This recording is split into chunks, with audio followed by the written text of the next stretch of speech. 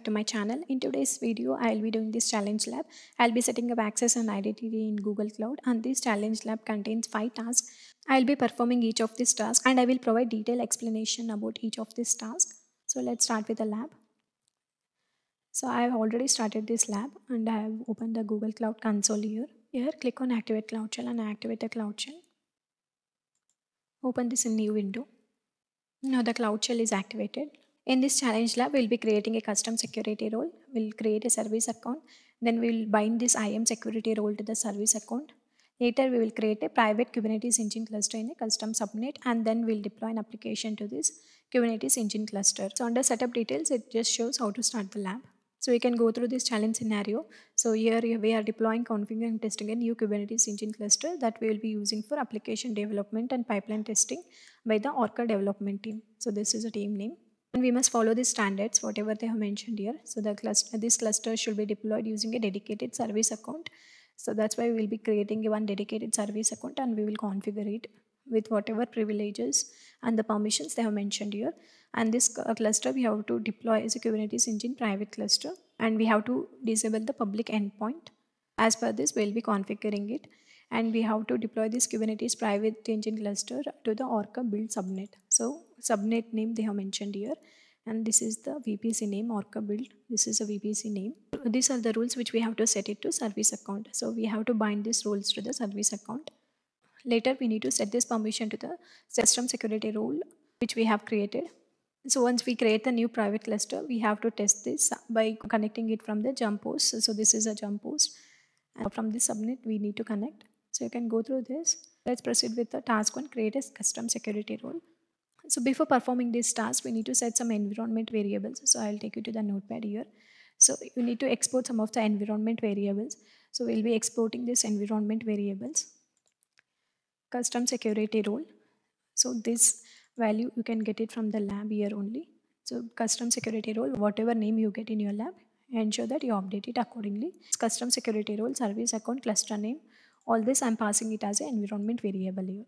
And even the VPC name and the subnet name. So this you will get it in your lab only. Under challenge scenario description, you will get these details. And the zone also I'm exporting it as a variable. Let's copy all this. Go to Cloud Shell. Now this environment variable is set. Next we will be creating a custom security role. So first let's set the zone. Copy this command. Using gcloud config set compute zone, we are setting the zone to US East 1. You will get the project ID here. Now again run this command. Now it's updated.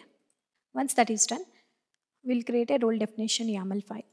So using VI, you can create a role definition YAML file. So here I'm creating a YAML file. Title I'm giving custom security role. In the description I'm giving permission, stage, alpha, included permissions. So all these 5 permissions we'll be attaching it to the custom security role. So let's copy this. So these are the rules which we are providing over there. Next, that is done. Now let's create the custom security role. Let's copy this. So here we are creating a custom security role. I'm passing gcloud IAM roles create $custom security role. So this we have passed it as an environment variable. So it will fetch the value from that variable and it will create a custom security role accordingly.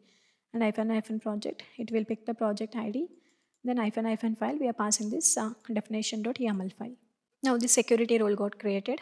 So you can go back to this, click on check my progress, and this should be complete now. Now let's move it with the task to create a service account. Now we need to create this service account by this name. So let's go back to notepad. So let's copy this command. So here we are creating a service account. So here also I'm passing this environment variable service underscore account. It will fetch the value from that variable. This is just the display name which we are setting. So this has created a service account now. You can come back and click on check my progress, and this is complete now. Next we need to bind a custom security role to the service account. For this we have to follow the standards which they have mentioned here. So we have to bind these roles to that. So for that I have updated in my notepad here. So we'll be binding this rule. gcloud projects add IAM policy binding. And the project ID you have to specify. Followed by the service account name, followed by the rule. Let's copy this, execute it here. Now this is done. Let's copy 2 of this. So 3 roles we are binding. So we are binding this role to the service account. Finally, we will bind the custom security role to the service account. So let's copy this. So as you can see here under hyphen role, here we are binding the custom security role to the service account. Now this is also complete. So if we go back here, you can click on check my progress and this should be complete now. This is complete now. Let's move it with the task 4. We have to create and configure a new Kubernetes Engine private cluster, and the cluster name should be Orca cluster -410. So this one I have updated here. I'm passing it as an environment variable, this cluster name. And next we need to deploy this to the subnet orca-build-subnet. So to the subnet only we need to deploy it. Then we need to configure this orca-private cluster-sa. So this is the service account. We have to configure it. Then we need to, these are the cluster options. So we have to pass these options. So let's go back to our notepad here. This is the task 4. So I'm passing here gcloud container cluster create, followed by the cluster name -num-node. So we are creating one node. Then we are passing the IPv4 CIDR range. Then network -network VPC name we are passing, followed by the subnet name. These are the other options which we have to pass. So whatever they have mentioned in this lab. So all this we are passing it in our command. Let's copy this command, go back to Cloud Shell and execute it here. Now the cluster is created. You can click on check my progress and this should be complete now. Once that is done, we need to deploy this application to the private Kubernetes Engine cluster. We need to deploy this application to the private Kubernetes Engine cluster. So before that, we need to connect to the jump host. Let's copy this command, execute it here. So now we have connected to this jump host. So that they have mentioned here in the challenge scenario. If you check here, once we have created the cluster, we have to test it if it is correctly configured by connecting it from the jump host. So we have to connect to this jump host. So once that is done, let's set the zone here again. Set the zone again. So now the zone is updated. So let's execute this command. So we have to run this way only. So now you can see the kubeconfig entry got generated for this cluster. Ensure that you pass this -internal -IP flag along with this get credentials.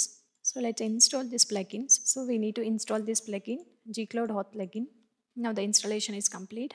So if we go back to task 5, so they have mentioned here, you have to ensure that you install the gcloud auth plugin. So you have to execute this command and install that plugin. Once that is done, we'll create this deployment, copy this and execute it here. Now the deployment got created. Once that is done, let's expose this. So copy this command and execute it here. So now the service got exposed. So what you have done is we have created a deployment. So the deployment name is this and the image, we are using this image. Then we are exposing this deployment and the name of the service we are providing here. And whenever we are creating a service, so we have to ensure that we pass this. So the type will be load balancer and the port is 8080 -target -port, it is 8080. So this is the target port. So you come here, if you come here, so you need to copy this command and execute over there. So I have done the same thing over there. So if you click on check my progress, this task should be complete now.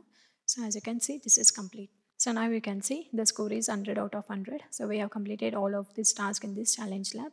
What we have done in this lab is we have created a custom security role and added permission to the custom security role. Then we had created a service account. Then in the task 3, we have binded this custom security role to the service account. And also we binded some of the roles to the service account. And then we have created and configured a new Kubernetes Engine cluster. Then we have deployed the application to this Kubernetes Engine cluster. So I will be attaching this notepad to my GitHub repository and I will leave the link in the description so you can download this notepad from the GitHub repository and refer to these steps and complete your lab. If you found my video helpful, please like and subscribe to my channel and leave a comment. Thank you all for watching. See you in the next video.